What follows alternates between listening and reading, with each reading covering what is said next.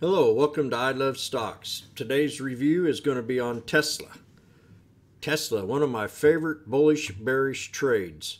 And I think the bears are going to start kind of thinning out here, but anytime there's going to be bad news, that's going to be the time that they're going to want to play this trade. Well, everybody knows Tesla, the Model 3, the Cybertruck, the SUV, and the batteries and the solar panels, and they just got all kinds of. Soon they're going to have Starlink. That's going to be another IPO that you're going to really want to get involved in. I mean, that's going to be like another Tesla or another Space or another Bind.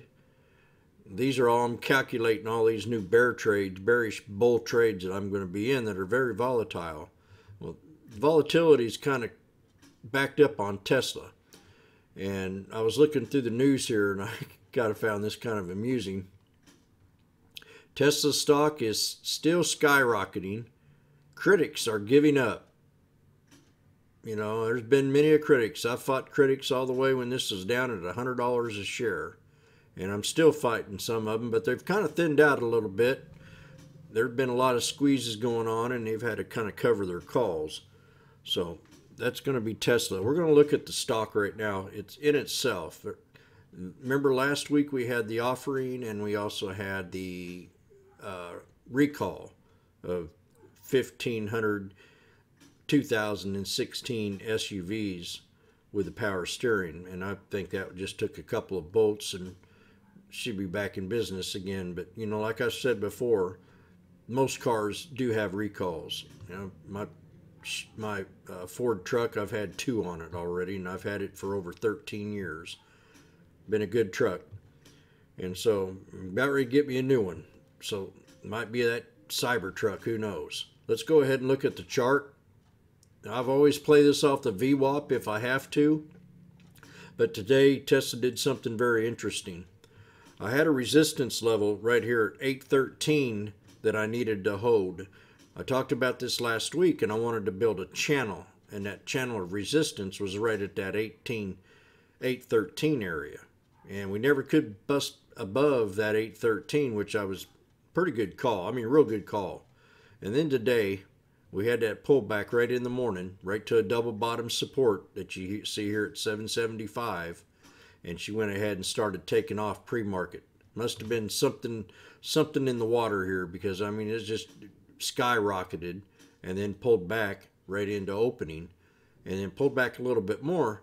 But during the process of the day, we had lower highs. And I love seeing that, because that's what it's doing, is building an ascending triangle. And that's my bullish pattern, especially on a day trade, that I know that I can still stay in the trade as long as we keep above that trend line. And also I was playing it off the 200. This is a 3-minute right here. So let's look at the 1 minute. As you know, the moving averages change. And I use the 9, 34, and the 200 EMA. And I always tell the room, if you miss the breakout, let the stock pull back to that 200, and you'll have 2 or 3 chances maybe to get back in that trade. Well, we bounced off of it once, twice. It kind of pulled back to that trend line that we had right here that we started. And then she bounced on it again with higher highs, bounced on it again with higher highs, higher lows, and then bam, she hit that triple top resistance, pulled back one more time to that 200, and then had the breakout right into close, where it ran all the way up to a high of 863.89. And here we are again after hours trying to create a double top up here. So tomorrow we're going to see how this thing trades. It can pull back to support, but I don't see it coming back down here to 813 unless we get some kind of headline or they have more trouble with that coronavirus in China. I'm leery on a few trades with that virus kicking in, but I know that the American market is bullish as bullish can get. In the years I've traded, it's the most bullish time that I've ever seen. Clinton had some pretty good times too, but he was pro-economy, you know, economics. He said, you know, it's what it'd say. It's the economy, stupid. So that's what it is today too. So we've got his low support here at 813. I got a solid support right here, right around the 838.76. That's where I want to see it hold. This is going to be Tesla. I'm very bullish on it still, and I'm going to be bullish on it for a long time.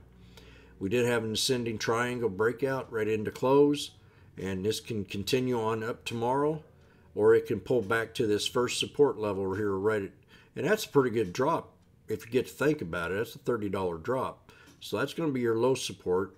Your second one's going to be right here at 848.46, and then that first one's going to be here at 855.55. And we'll just see how the action goes in the morning. I always like to say wait a little time. If you couldn't get into the pre-market and you're playing options, wait for the, give it a little bit of time, give it 15 minutes, you know, give it 10 minutes, and it'll finally decide what it wants to do. We did have a triple top, and it did fail that triple top. Came back to support. So this is one you're going to watch. Our next resistance to break is going to be this 864.70. I'm going to pull up the 20-day. I think I have some more resistances on here that I want to look at. I can't see it on there, so we're going to go to a different time frame. Let's go to a 10-day. See if I can magnify this up one time. Yep, can't do it there either. So I'm just going to call these numbers out to you, and you can write them down on paper. We've got the resistance that we got to break right here, and that's going to be 864.05. The next one's going to be up here right around 875.40, and then that third one is going to be right here at 883.42. As you see on this 10-day chart, the stock can go a lot higher and create a double top if it starts to really run. There's people going to start getting bullish on this trade again, and it might be the time to go ahead and hold you a small position. As you know, they're critics. I mean, I've had them when it was at $400, they said it was going to pull back to 200. When it was at 300, they said it was going to pull back again to that 180. When it was at 600, they said it was going to pull back to 400. It's just, you know, they're just missing the trade, and then they're missing the logic behind the trade. This is our future. This is electric cars. They're number one or years in advance of any electric car dealer out there right now. And it just gets better and better. And I've gone through 3 or 4 videos talking about the steps that it's taking and why it's got so bullish here lately. So this is Tesla. We're going to pull this back. We got the resistance levels that I did call out.